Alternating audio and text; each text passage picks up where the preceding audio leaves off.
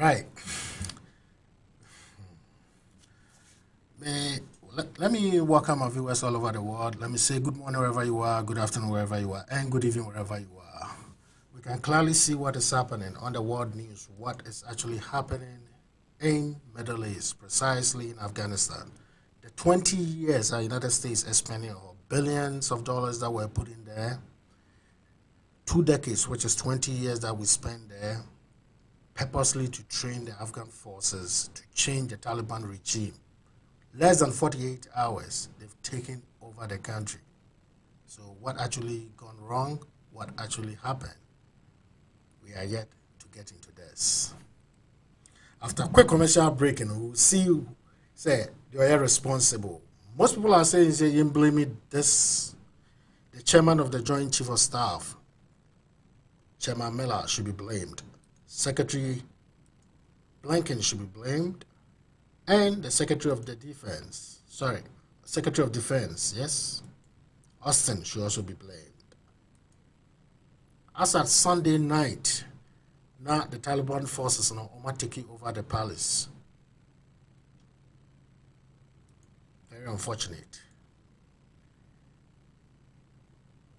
Their Prime Minister, we're free Kromo. So now let's see what is happening. Most people are saying that we are going back to 1945. In Sego, in Vietnam, North Vietnam, when United States, that's clearly what we are seeing today.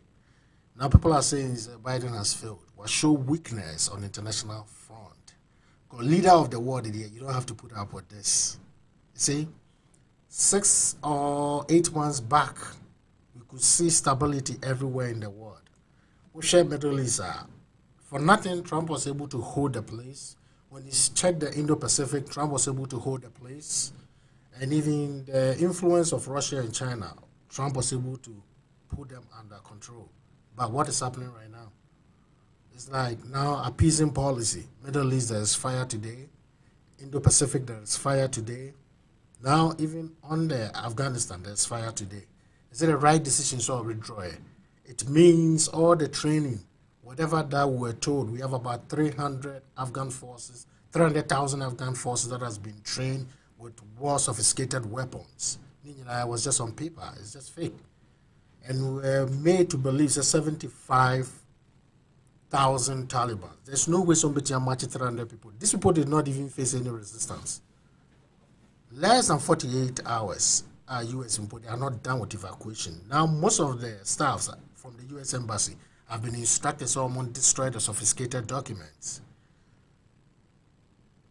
Almost started airlifting Crawford up. And we've seen the attack today, right now, at our U.S. Embassy, Kabul. Now they are moving them to the airport. There's also an attack there. It's very unfortunate. I think the leadership of Biden has actually failed. I mean, my heart goes out to the people in Afghanistan right now, because the Taliban taking over, what we are likely to see is that they are bringing back the martial law. Almost to dress it as they used to. Now they'll go back into their own rules. They'll implement their laws where offend you, public beatings. That's what is going to happen. It's going to be very difficult for the people. For the past 20 years, even if there wasn't, say, regime change in Kwanebaya, there was a cultural change. Now the people have to go back. Many people are trying to flee the country for their safety, especially on my translation and on my interpretation of the U.S. forces. More on the airport right now. So now let's get into this. After a quick commercial break, you'll be caught into these issues.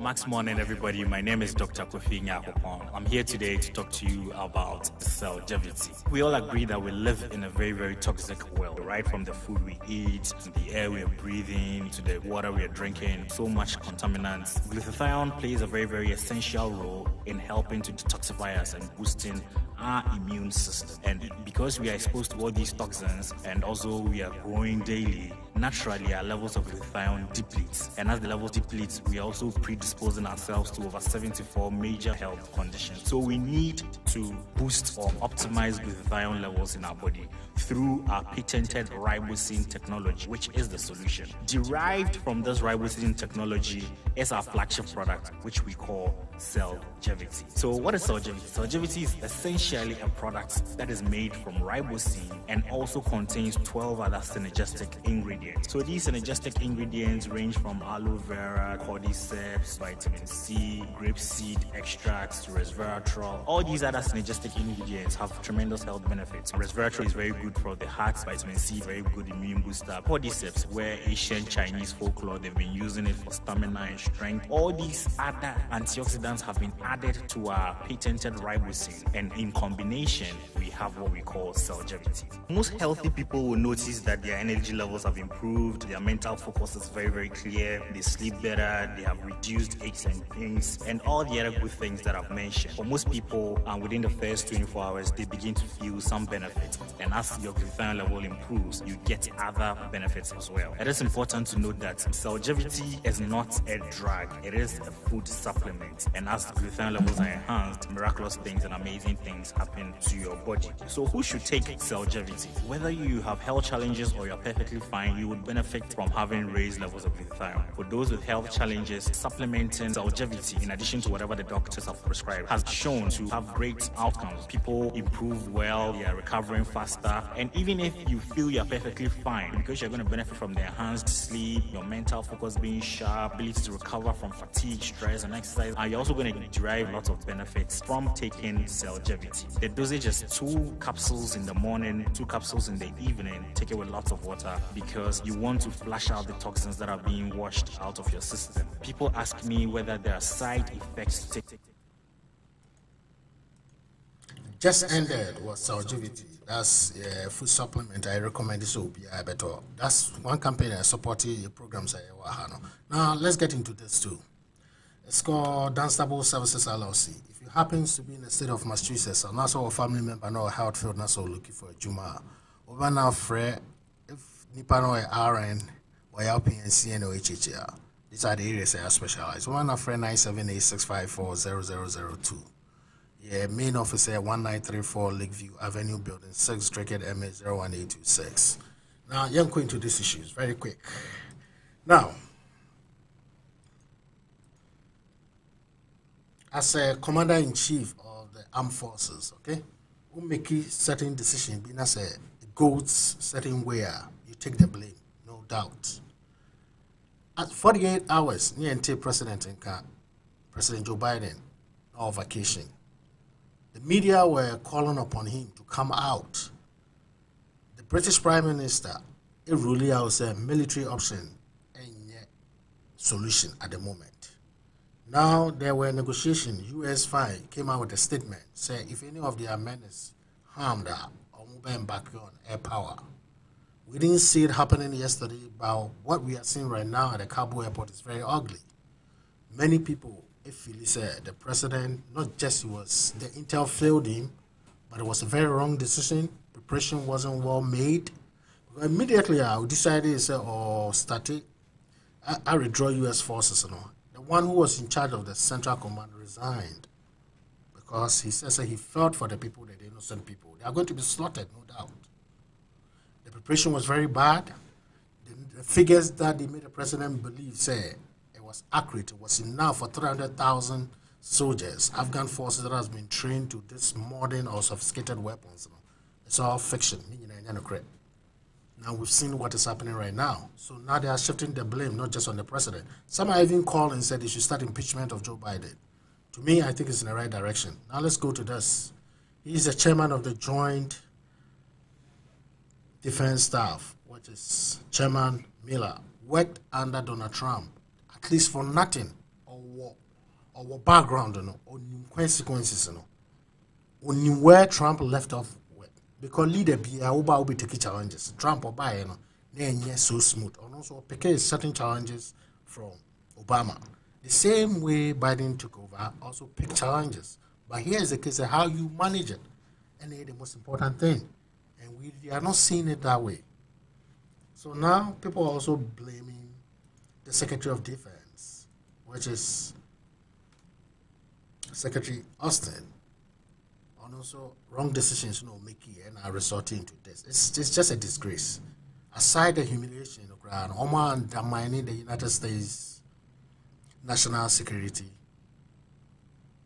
and expose weakness in our leadership. This is clearly what is happening. How is the Soviet Union taking this? And how is the Chinese people taking this? And how will the allies of the United States even take this? Moving forward, contributing to trust USB. That is a very important issue where foreign policy is concerned. Now, Blinken is also, a lot of people are also blaming him because he's also part of it. He doesn't want communicative decisions in the world or not. They're also blaming him. As a foreign secretary, you have a lot of responsibility. And as a leader of the world, you also have a lot of responsibility. It all comes back to these people and the entire administration. Clearly, so be you saw some of the images when Afghan Prime Minister also for his safety and to also avoid bloodshed, the Taliban took over. You can't even imagine this. So all the 20 years I committed the U.S. forces to war, nothing came out of it. The billions that were spent, nothing came out of it. Now this is what we are seeing. What is going to be the fate of these innocent people? It means we took 2 decades and whatever we did, and sustain it. That is just the bottom line of it. What is the next move of the international leaders? Now it gets us back into 1945 in Sego, in northern Vietnam and southern Vietnam. This is what happened when some of the U.S. forces, they were like, no, this is what we saw.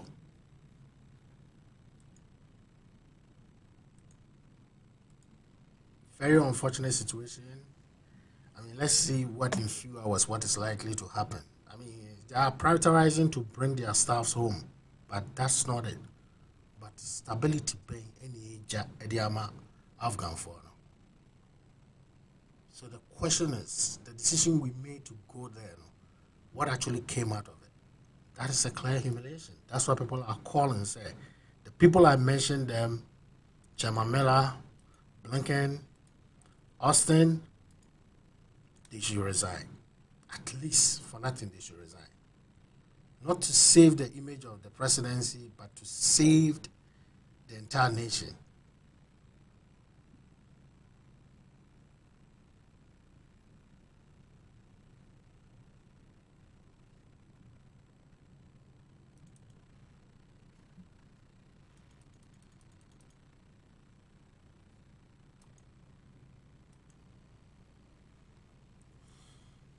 He has actually failed the world.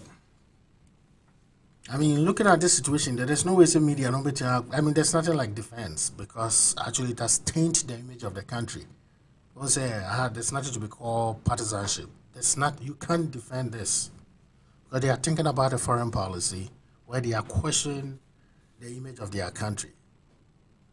In real time, with this humiliation happening to the U.S. forces and the United States as a goal.